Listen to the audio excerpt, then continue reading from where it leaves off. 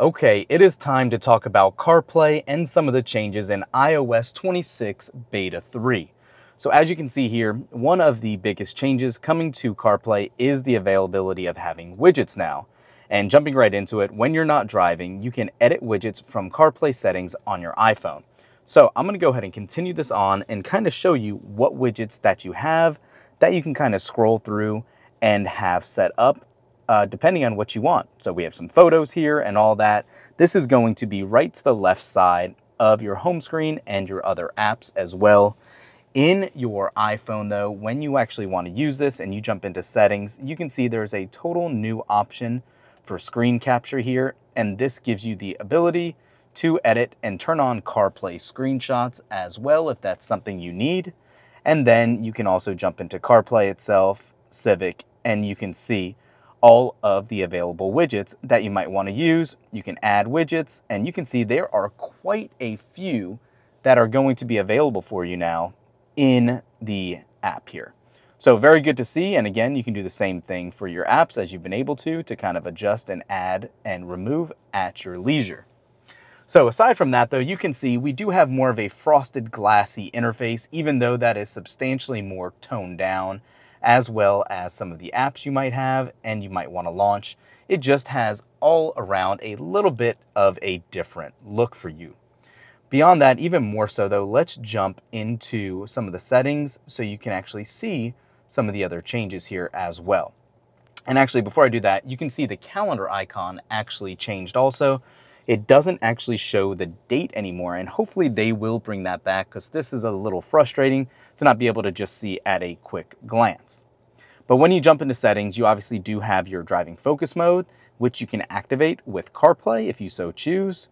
You can choose to turn on and off your announced messages, and then appearances where you're really going to see one of the other big changes here, where you can actually have always show maps in dark and automatic appearance. And you can customize your icons now again for a bigger change to have those clear icons if you want, and have them in light mode, dark mode, or just auto. And you can see exactly what they look like when you so choose. So let's go ahead and go off of this, and you can actually see really quick what that looks like. I personally think this looks really bad. I don't think it's attractive at all. And hey, take a look at this. The calendar app updated now when in the clear mode. Very interesting. Let's go back to customize icons really quick. Go to default and auto.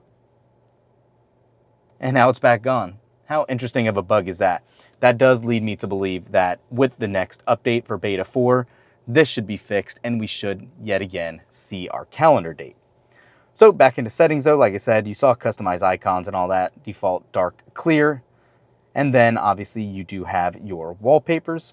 And you can see those new wallpapers from beta 3 that you can choose from and kind of just see exactly what they look like. I don't think they're anything too special here. I kind of like one of these older ones better, so I'll go ahead and set that. And then that's all we have for wallpapers. Display, this is one I really do like. Smart Display Zoom. CarPlay will automatically optimize for your vehicle's display. Since we know there's no uniform real display size for CarPlay displays, if you turn this on, it'll change the zoom and make sure everything fits a little better and get you the most data-dense aspect of the display you're using. I've seen weird scenarios where when I've turned that on, it would automatically turn back off sometimes, so just keep that in mind. It's kind of weird there. And then you have your accessibility options for color filters, text size, bold text, and voice controls.